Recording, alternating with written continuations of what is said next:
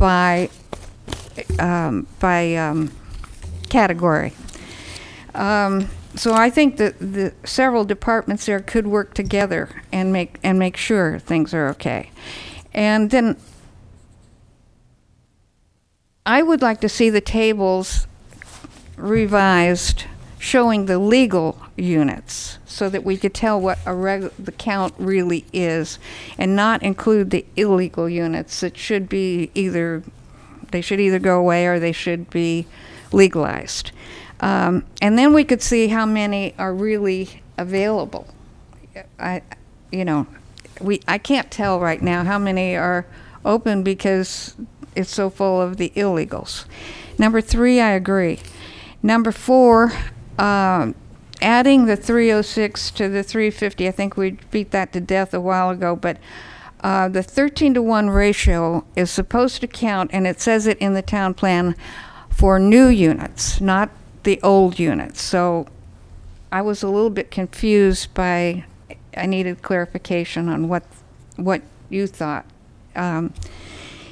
And there are letters in file. Again, we've beat this to death, but on the 55 to 46, there are letters in file from Ray Hall and Gary Berrigan stating that the number was above 46. And it was also in this town plan review that was approved by this board.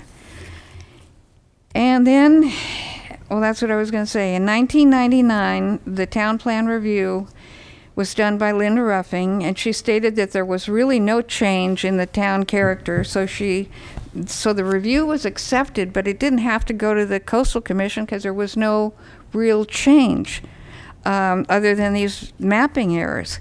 It went to the Coastal Commission as a document with our general plan amendment, but it wasn't there to be approved or disapproved. It was just our general plan amendment wasn't approved. So I think with all of the other items, I think I agree, or most of us agree. So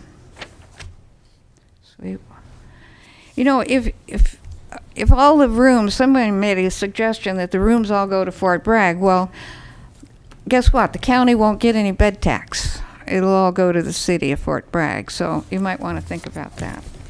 I think that's all I have. So thank you very much for your time. Thank you, Barbara. That's all the cards I have, but we'll take on more here. I got one card here that's got no name. I think this gentleman brought it here. Anyways, we're going to take a 5-minute break and come right back to this. I got a request from someone, supervisor, and there's a couple of phone calls, important calls have to be made before 4 o'clock. So we're going to take just a 5-minute break, and then we'll come back, okay? 46 was the starting. Sir, if you want to put your name on it. About what's happening.